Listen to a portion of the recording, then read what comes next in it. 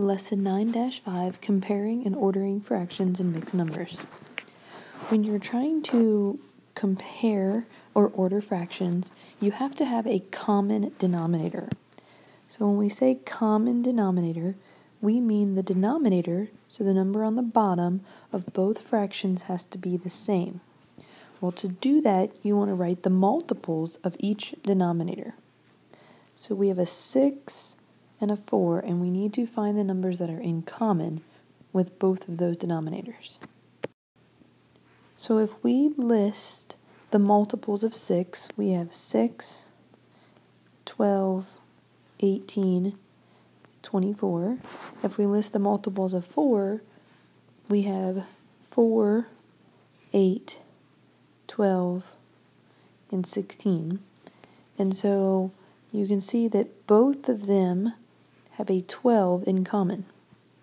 So we're going to make our denominator a 12. So now you have to figure out what did you do to the current denominator to get the new one. Well, to make a 6 a 12, you multiplied it by 2. Whatever you do to the bottom, you must do to the top. So I multiply the top by 2 and I get 10. I look over and see what did I do to the 4 to make it a 12, and we multiplied that by 3, so I multiply the top by 3 to get 9.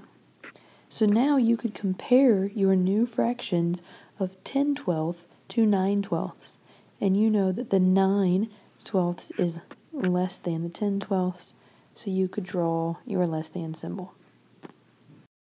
When you're trying to find a common denominator, you can also just multiply the denominators by each other to find the common number. So you could multiply 6 by 4 to get 24. Whatever you do to the bottom, you have to do to the top. So that would become 20. You could multiply the 4 by the 6 and get 24. And then multiply the top by 6 and get 18. And so now you would have 20 24ths and 18 24ths, which would still get you the same symbol, that 18 24ths is less than 20 24ths. Pause the video to compare the two fractions. For the first example, you should be able to look and see that 3 1/8 is 3 wholes plus 1/8 of something, whereas 4/6 is just part of 1 whole. So you know that 3 is more than 1, so your greater than sign should go toward the 1 with the greater whole numbers. Now for the next example, you can't look at it that way because they both have a 3, so then we need to compare our 1/2 and our 1/8. So we need to get a common denominator.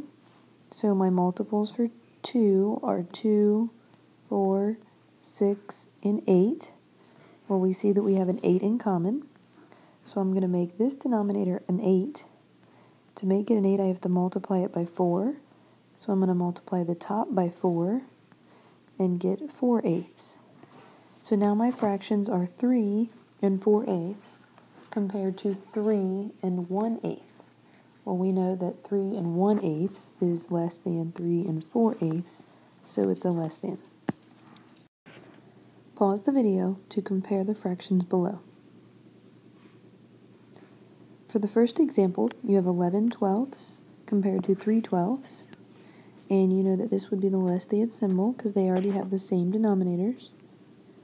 And then you have 1/8 compared to 3/4.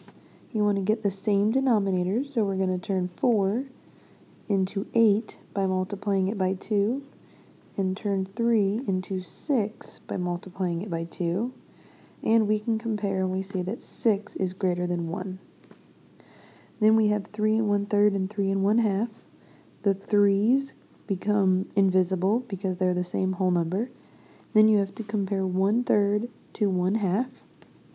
We have to find a common denominator, which would be a 6. So to get 3 into 6, you multiply by 2. So you multiply the top by 2. To turn 2 into 6, you multiply it by 3. and so you multiply the top by 3. You can see that 3 is greater than 2, so it becomes a greater than symbol toward the 3/6. You can use the same method when you are ordering fractions.